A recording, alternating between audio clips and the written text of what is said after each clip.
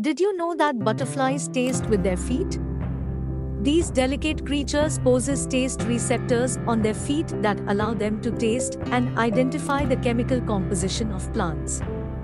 When a butterfly lands on a flower, it uses its feet to sample the nectar or other substances present on the plant's surface. If the taste is favorable, the butterfly will unfurl its long, tubular proboscis to sip the sweet nectar. This remarkable adaptation enables butterflies to choose the most suitable food sources and helps them in their crucial role as pollinators.